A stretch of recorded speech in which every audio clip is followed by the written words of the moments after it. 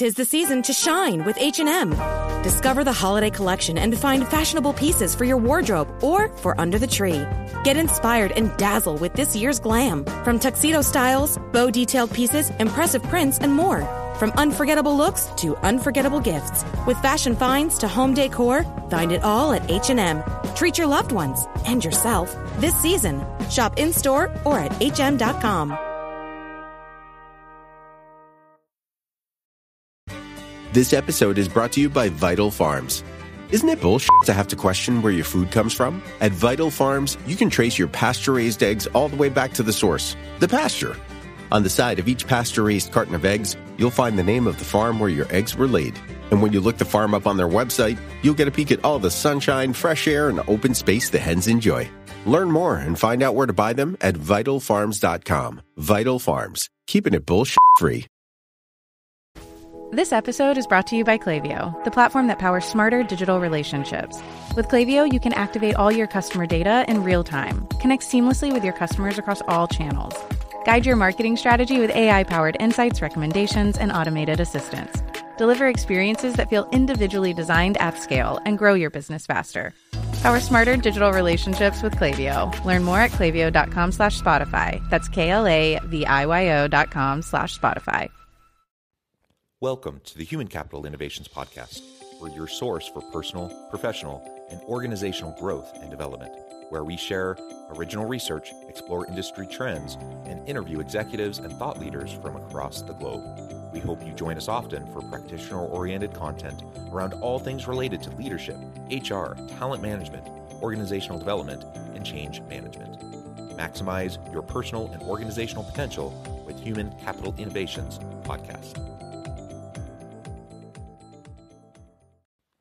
Do you enjoy the Human Capital Innovations Podcast? Please subscribe, leave a review, comment, share, and consider supporting the podcast on Patreon, even at the producer and sponsorship levels.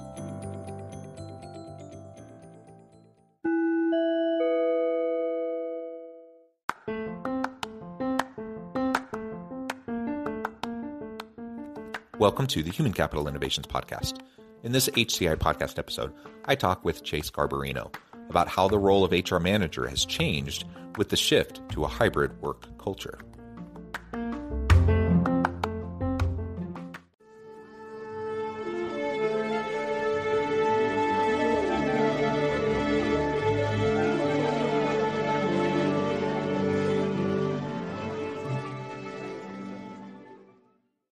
Chase Garbarino, welcome to the Human Capital Innovations Podcast. John, thanks so much for having me. Yeah, it's a pleasure to be with you. You're joining us from the Boston area. I'm south of Salt Lake City in Utah. And today we're going to be talking about the changing nature and role of the HR manager and how HR needs to be responding to the shifting nature of work, especially in more hybrid and remote work cultures. As we get started, I wanted to share Chase's bio with everybody. Chase Garbarino is the co-founder and CEO of HQO. Previously, Chase was the co-founder and CEO of American Inno, where he helped build a local media network for the innovation economies in over a dozen U.S. cities. In 2012, the company was purchased by ACBJ, a subsidiary of Advanced Publications. Chase is an avid Boston sports fan and runner, as well as a washed-up college basketball player. He enjoys spending non-work time with his wife and sons. He holds a BA from Hamilton College. And where did you play college ball? I was at Hamilton when I played. It's a little D3 school in upstate New York. Sweet.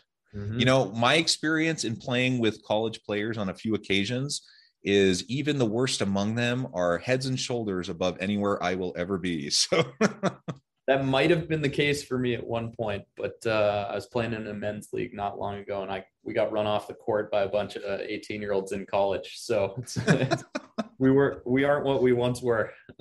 Yeah, and I have to remind myself, because mentally I'm still like early 20s, you know, in terms of my physical abilities, but I'm now early to mid 40s. And so it doesn't actually work out that way when I'm actually trying to push myself. It's tough when that reality sets in. I'm 37. it hit me that the basketball game changed, where now I'm kind of backing the ball up the court a lot more than I used to, preserving.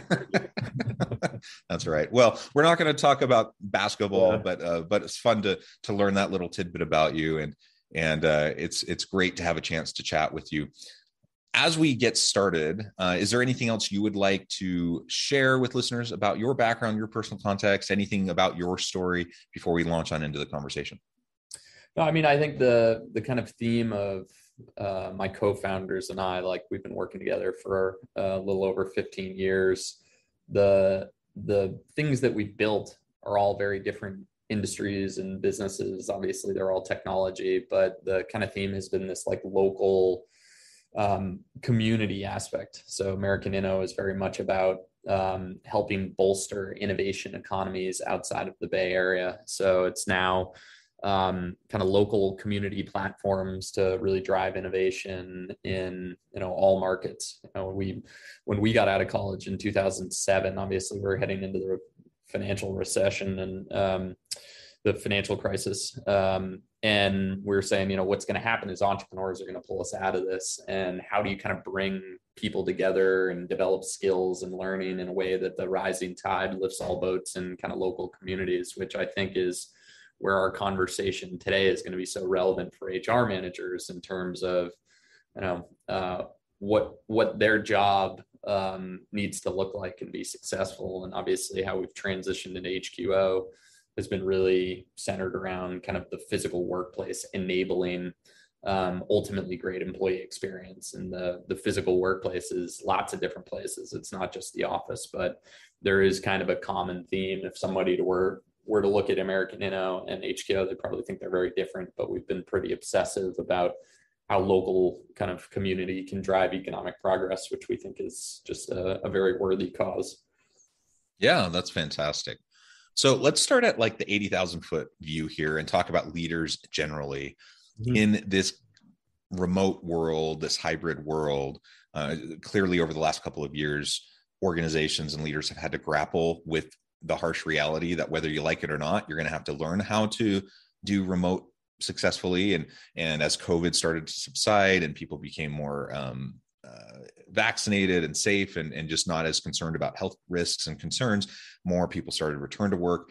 But the genie was out of the bottle. People didn't want to fully come back. And that's where all the conversation around hybrid work was really born. No, it's not new. People have had hybrid work arrangements for decades. They've had remote work arrangements for decades. But given the last couple of years, we've just been accelerated into that kind of new reality. And there's just better technologies now than there were even a decade ago to facilitate it. But with all of that, one of the reasons why many leaders have been trying to push their people back into the physical office is because they're not sure what to do about culture, team building, onboarding, like some of those types of things that traditionally have been done person to person, and they're not sure how to do it and establish and maintain and sustain a healthy workplace culture when people are scattered and distributed all over the place. Who knows where they are, right? And so, what are those biggest challenges, and how can leaders generally start to face those? As we're now thankfully coming out of the pandemic. And we're starting to ease into a new kind of a normal situation. What are those challenges and how can we address them? Yeah, I mean, I think what we're seeing is, and everyone talks about this, right? Like, how do you return people to office? And I think it's the wrong question, right? Like, returning to office is kind of putting one foot in front of the other and going back to the office. And I think what people are grappling with is much more a leadership question than it is about physically commuting back to the office, right? Like, everybody knows how to go back to the office. It's not like that has been dramatically changed. I think what has dramatically changed is we had this very, unfortunate set of circumstances. Obviously, the pandemic, everything about it was very unfortunate. But we had this kind of black swan event that ushered in if we were to test the value of the physical workplace, how do you do that? Well, you need a massive control group not working in the physical workplace, right? And so for a very long time, I think both real estate and HR folks, it was like when you ask them about how do you measure the value of this expense, which is number two to people? People is number one, and then real estate oftentimes is number two on your P&L in terms of dollars spent. I don't know, you just need an office, right? Like there wasn't sophisticated metrics around how it really impacts people, right? Unless you are literally a storage space. The only reason that the real estate, the physical real estate of the workplace is valuable is that it serves people. So we've had this fascinating kind of scrutiny on, well, what is the value of the physical workplace? And I think what we're seeing is you kind of get these anecdotes on both sides, right? They're not very data driven, where on one side you have a certain set of employees that are saying, well, I'm more productive because I save time commuting and I'm not bothered and I can get my work done. And then on the other side, you kind of have certain people in management leadership saying like, collaboration and spontaneous interaction, right? Like those are kind of the two sides shouting at each other. And I think the fascinating opportunity in all of this is for, the employee experience to kind of take a step back and truly map out what are the activities that not just an individual employee needs to do, but how we work together, right? So when we talk to our clients and when we talk to our own employees, we say like, you might feel more productive in a lot of ways in terms of like banging out emails and doing some of the things that you really need to do in the form of like concentration work when you're isolated. But what that lacks is the context of you're a really important person to everyone else at the company. Your work impacts other people in ways that you might not necessarily know. And what that comes down to is empathy, right? And as you know, technology makes it a lot harder to empathize with people when you're with them in person. And you hear it, like the first time somebody goes back to a conference after, being away from it from COVID, they're kind of like, I kind of forgot about, like, it's great to, engage, but it's still all anecdotal, right? And then on the management side, we've been doing a bunch of things because Henry Ford a very long time ago said we needed to work Monday through Friday, 9 to 5, because that's what made a ton of sense for the assembly line. But like, that was just the way that, like, there was a one size fits all model for work, which in this day and age makes no sense. And so from a data perspective, we now have the technology to quantify much more data with regards to how does the physical workplace really impact the things that are critical to HR, right? In terms of employee engagement, satisfaction, production, retention. So it's still kind of the first inning of the game, to use a sports analogy, but I think you're starting to see this collision of the workplace and HR really start to become data driven. And I think what we're going to learn over the next several years is just how impactful our physical environment is on influencing our behavior. And we're going to be much more scientific about it than, it's been very much art versus science for a very long time. Yeah, I really like that perspective. And there's no doubt that data analytics and assessment has been high on people's mind, but many really struggle with even really understanding how to do that, right? So assuming they even know how, like what kind of data they should be collecting, they don't really know how to analyze it. And if they know how to analyze it, they don't really know how to even do anything meaningful with it. And, and so there's all these hurdles to being able to gather and then understand that data to make those kind of data-driven decisions. But with continuously improving HRIS systems and people analytics approaches and softwares, and just the attention that people are giving to everything you were just talking about, I think that's going to move the needle. And we're just not taking for granted, what we did in the past. Like, we assumed all these things were necessary, and after a couple of years of this, we realized, well, I'm not sure it really was necessary. We really need to take a closer look. And so I think that's all very healthy. One thing that is for sure is many people have just felt their lives, their careers, and the way they work disrupted over the last couple of years. And as evidence of this, we find ourselves in what people have called the Great Resignation, the Great Reawakening, the Great Reevaluation, whatever you want to call it. People taking a good hard look and saying, I'm not sure I actually want to do those things I used to do. Maybe I want to go try something else, start my own business, do gig work, go to a different company, start a different career, whatever. People are really thinking long and hard about all of that. So that only adds to the complexity of the situation and the uncertainty for organizations as they're grappling to attract and retain good talent, and enter HR managers, HR leaders. And they've been leaned on heavily over the last couple of years, especially over the last year or so, in this space to try to figure things out on the people side to make sure organizations have, their number one asset, the people, to be able to do and accomplish what they need to do. So how do you see the role of the modern HR manager shifting in this new remote or hybrid kind of a work culture? And how, as those roles are shifting, what new roles are emerging?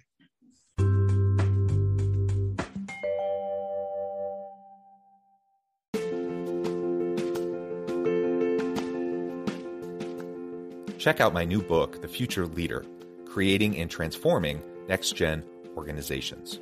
Stemming from 2 decades of professional experience and over 600 in-depth interviews with executives, thought leaders, and scholars from across the globe, The Future Leader will help you explore the ordinary, everyday actions that will help you to prepare to lead in the future of work, to respond to an uncertain future, and to produce extraordinary results for individuals, teams, and organizations.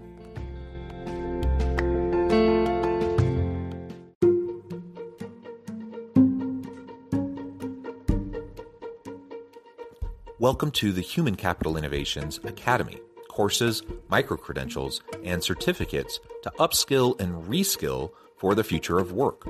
All HCI Academy courses, micro-credentials, and certificates are designed, developed, and delivered by award-winning and internationally renowned scholars, educators, thought leaders, executives, and practitioners.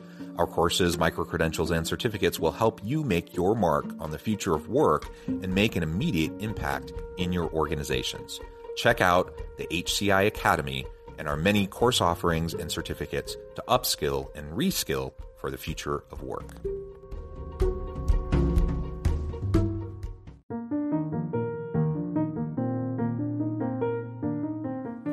Check out our new weekly LinkedIn newsletter, Alchemizing Human Capital, exploring industry trends via original research and interviews with executives and thought leaders from across the globe. We look forward to having you join us.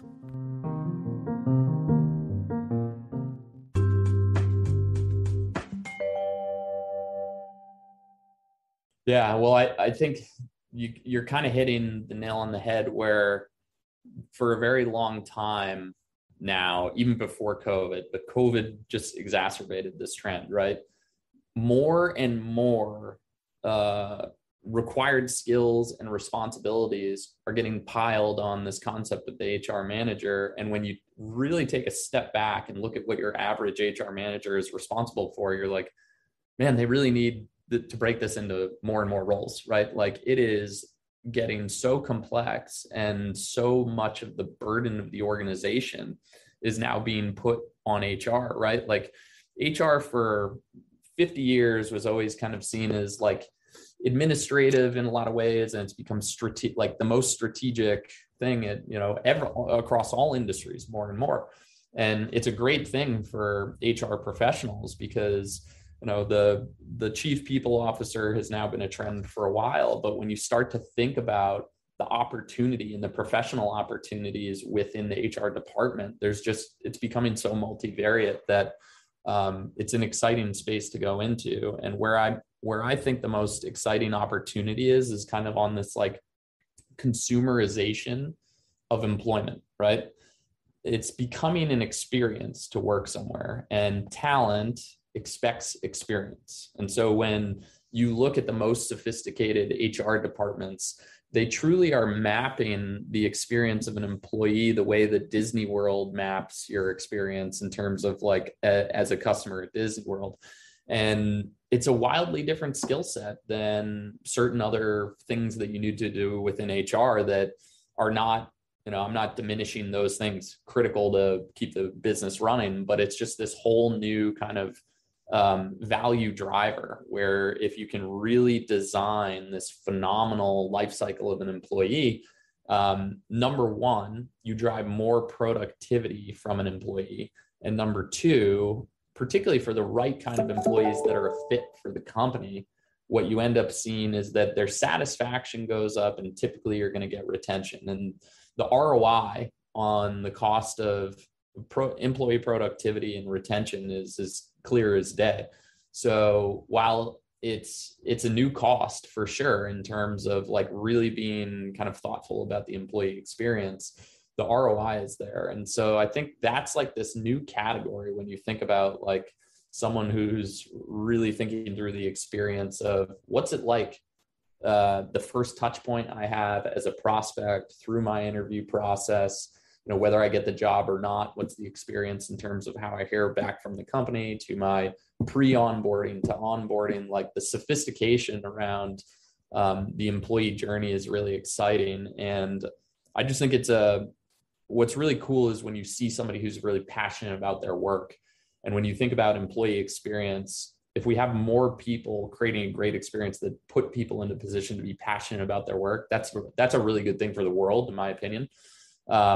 So that's kind of the area of HR that I'm really fascinated with. And I think there's just a ton of opportunity for both industry veterans as well as, young people trying to forge a path in HR to kind of double down and come in and think through the skill sets and help write the playbook on this, right? It's very much still up in the air, and kind of forge a path within the category. Yeah, I love that. And organizations have been talking about customer experience and user experience for a really long time. We're finally talking more and more about the employee experience. That's super important and necessary. And you just articulated why very, very well. And what still boggles my mind, though, is even in this tight labor market, even though there's so much conversation around employee experience, I still see it constantly. I mean, literally all the time, I'm seeing just horrendous examples of organizations and what they're doing or not doing. That's creating a really, negative, if not toxic, kind of employee experience. And it really does blow my mind. Because some of these things that we can do to create a more positive employee experience are super simple. It's not rocket science. You just do some simple things and you're like better than, 75% of the companies that are out there. And so let's talk about what some of those things are that leaders generally, but HR professionals specifically, can do to improve the employee experience so that they can attract and retain top talent in this really tight labor market. Mm-hmm.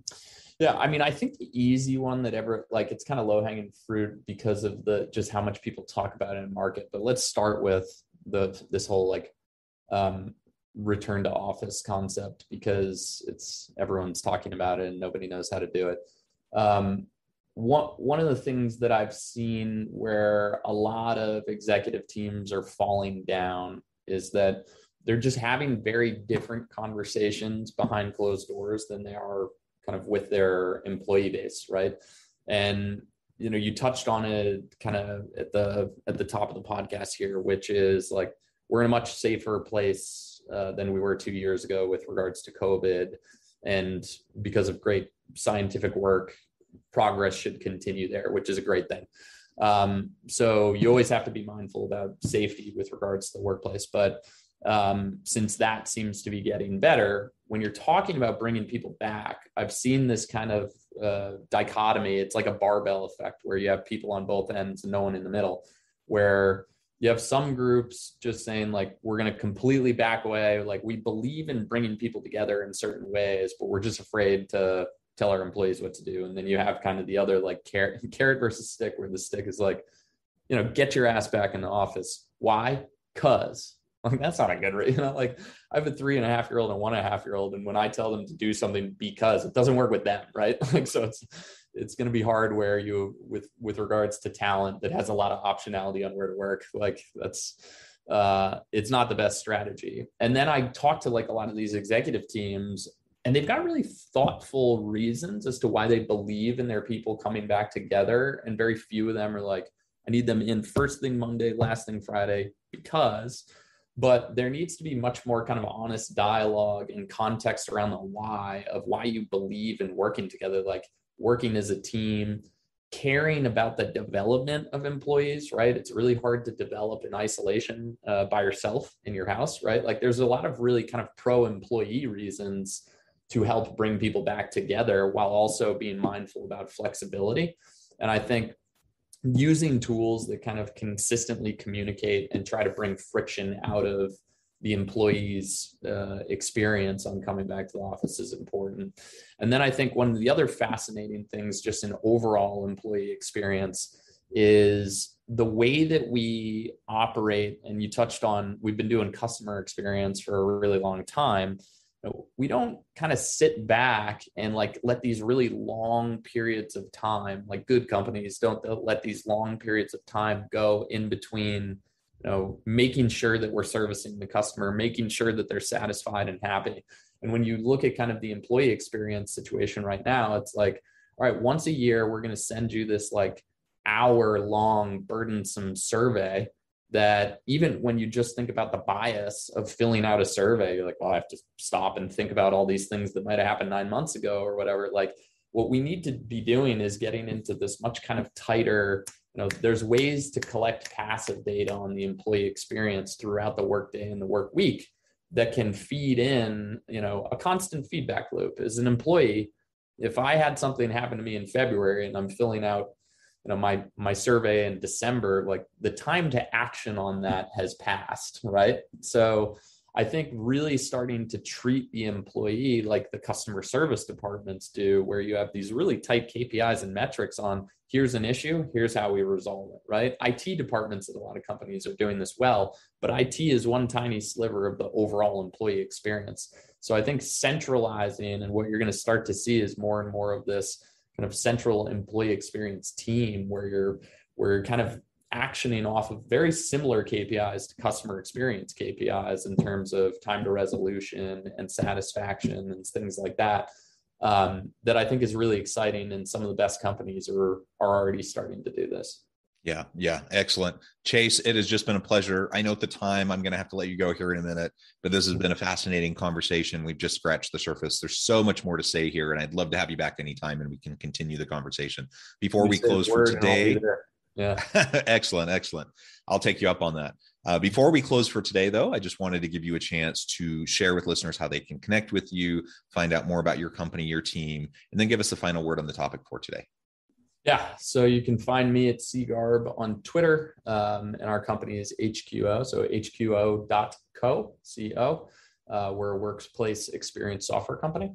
And I think the final word today is really putting the full life cycle of employee and employee experience first, and figuring out what the right tools are for their week, kind of the week in the life of an employee, and being very kind of deliberate about driving up that employee NPS. I love it. Thank you, Chase. It's been a pleasure. I encourage listeners to reach out, to get connected, find out more about what Chase and his team can do for you. And as always, I hope everyone can stay healthy and safe, that you can find meaning and purpose at work each and every day. And I hope you all have a great week.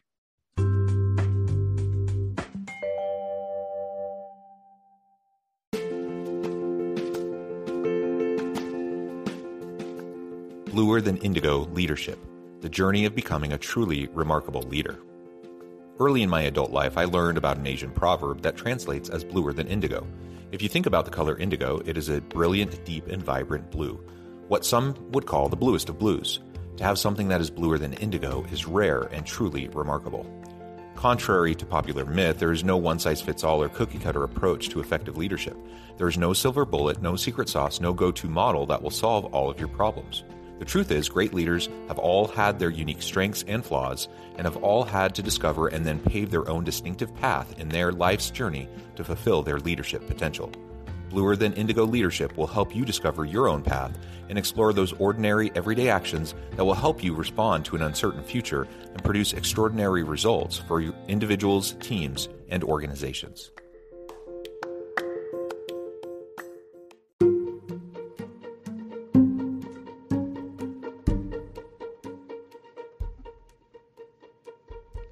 Check out Human Capital Innovations magazine, Human Capital Leadership.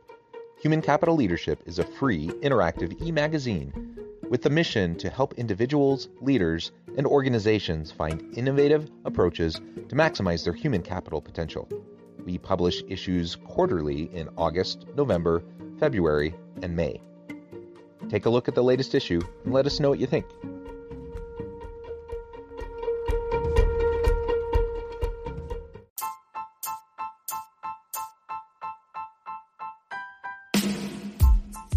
The alchemy of truly remarkable leadership. Ordinary, everyday actions that produce extraordinary results. Consider how the nature of work has shifted over the past 50 years.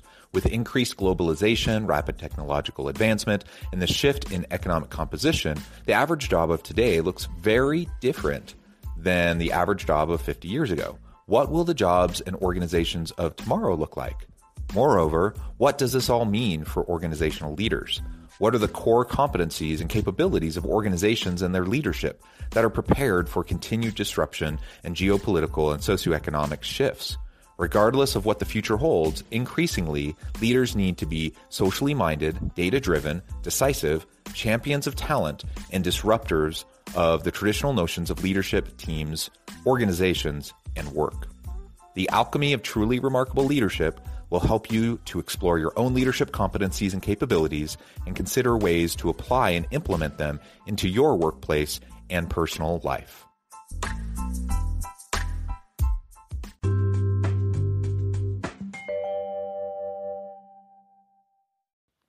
Do you enjoy the Human Capital Innovations podcast?